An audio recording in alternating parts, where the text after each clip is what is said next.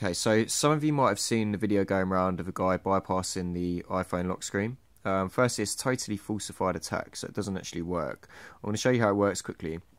Now, basically, if I pick up my iPhone 6, this is running the latest version of iOS, and I hold my thumb on it. Siri, what's the time?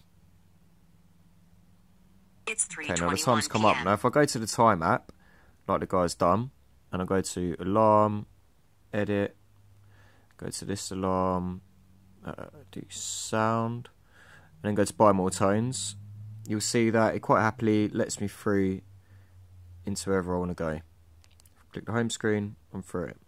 Now the reason why is because my thumb's registered. So this already, when I go to the Siri screen, it already unlocks the phone. So if I do it with my little finger, it isn't registered. Siri, what's the time? It's 3:21 p.m. Now if I go onto the time app again, I'll go to alarm, edit, go onto it, go to sound, you'll see that if I go up here and I select buy more tones, it won't let me do it. If I go to the home screen, it won't let me do it.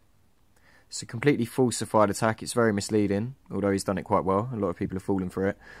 So don't worry, this is an attack that can actually be used on your phone, and your iPhone's still relatively secure.